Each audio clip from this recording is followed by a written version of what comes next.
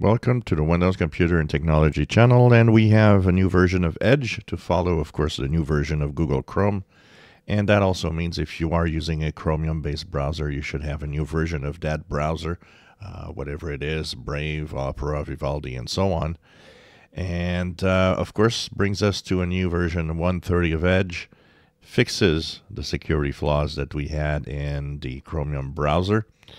And if you go into Edge, upper right corner in the three horizontal dots, go down to Help and Feedback and About Microsoft Edge, you will be moved to version 130.0.2849.46.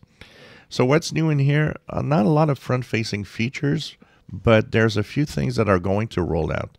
They're not there yet here, but the settings page will have a new way of having a quick access. So basically what's going to be added is a quick access to the most popular settings that you have in the browser, the ones that people use the most.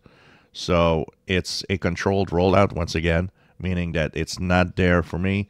It's probably not there for a lot of you, but it will be there in the coming weeks. So this is to just simply make Edge easier to use when you want to try to find some of the most used settings, which I think is a good idea because let's face it, look at this on the left side, the amount of things that you have in the settings, and then when you choose one category, you have tons of other things that follow. It's getting clogged. I think there's way too much happening in Edge. We talked about it over time. Edge was cool when it was released in the Chromium for the first time. It was light. It had just a few little things. And now we're getting into a browser that has so many different features and so many settings that it's a little crazy.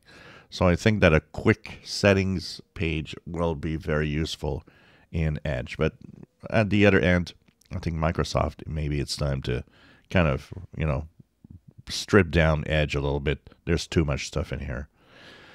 So for the rest, of course, is the security flaws that are fixed. So that is also important to handle here to make sure that you stay safe. So you move on to the next version of Edge. Remember that your Chromium browsers are also getting these updates, and the updates also for security, so check it out.